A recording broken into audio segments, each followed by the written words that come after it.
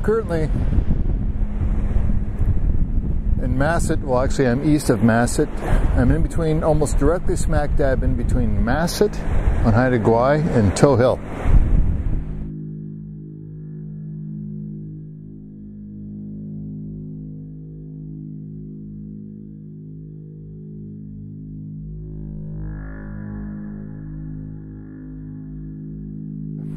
These plants live every single moment of their existence in a high salt environment.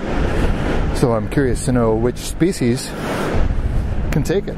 In many ways, you know, the outer defense of the entire island is comprised of this vegetation complex. And it's got to be hardy. It's exposed to high winds. It's exposed to a high sodium environment. And you know, really, I recognize a whole bunch of the species that are out here. I mean, like steppe moss and Hylocomium splendens, and Sitka spruce, and all kinds of different goat beard, and you know, they're nitrogen fixers, those plants.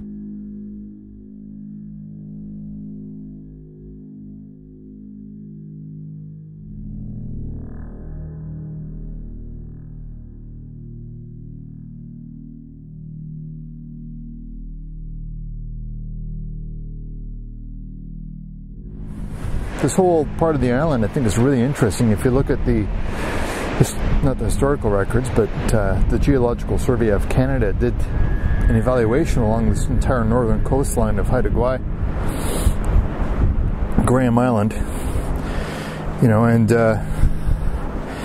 so a lot of the development of what you see here today occurred over the last 9,500 years, where you have Toe Hill, giant basaltic rock formation, that was 9,500 years ago, was a solitary island.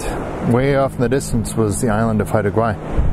9,500 years ago was almost Pleistocene epoch, where we had woolly mammoths, we had all kinds of interesting animals. You know, cave bear, the predecessors to today's grizzly bear.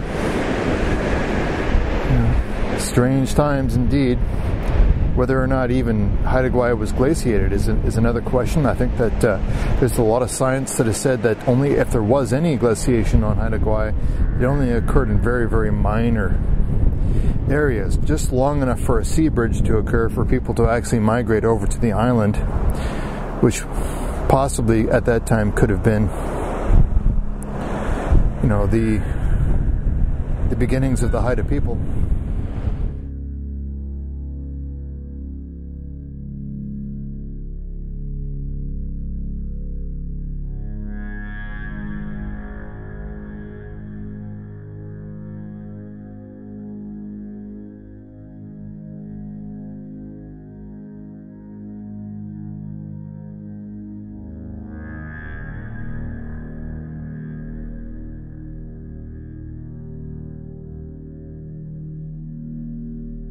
It's fascinating the way the currents eddied around this rock, and you know, sands and gravels would coalesce in behind, and once that body formation started to grow, it would have more of a hydrological effect for these eddies to occur, and gravel deposits would wash up event after event, and then before you know it, you started to see this surface sandy gravel kind of deposits start to form in behind Toe Hill, and then from there it would expand and expand in the spit, the way the currents were carving and molding this spit out of the ocean and developing an extension to the island like an arm or a peninsula coming off the northeast tip.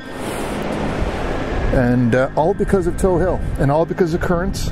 While on one side it's actually giving birth to more sand, the other side, the eastern side of the spit, is actually eroding it, taking away from it. So depending on how much sediment you have washed on top of it, the currents on the other side are constantly a counteracting force.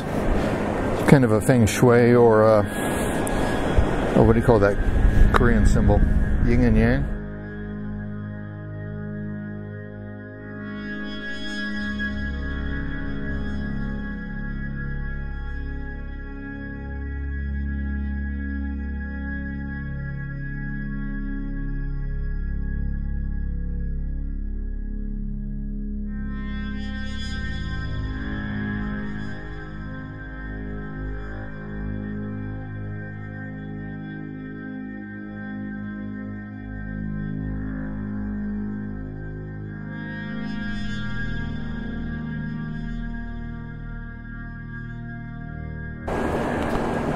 Sure love the ocean, but let me tell you, man,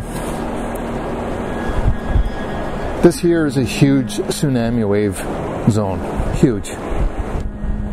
They get lots of earthquakes here. And this area, because of its proximity to the Pacific Ring of Fire, means that you shouldn't be living here unless you're a prepper. You got a plan, and you got a kit, and you're ready to execute it. That tsunami wave is coming towards you, man. After watching Fukushima, Japan, after the earthquakes there, what happened to that entire coastline?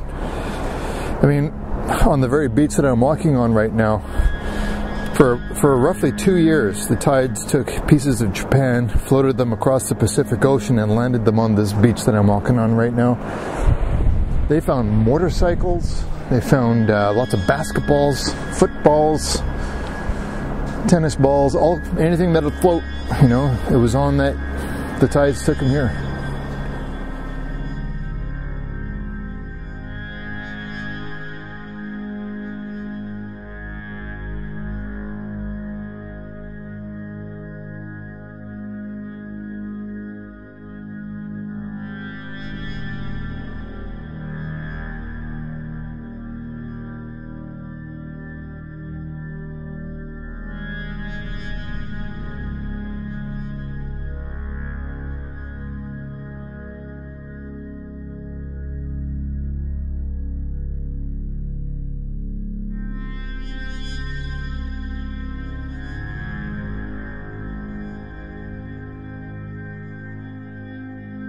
Hopefully the wind wasn't too bad. You know, if all you've heard is the whole time, it's kind of like, what the hell? Don't do that again.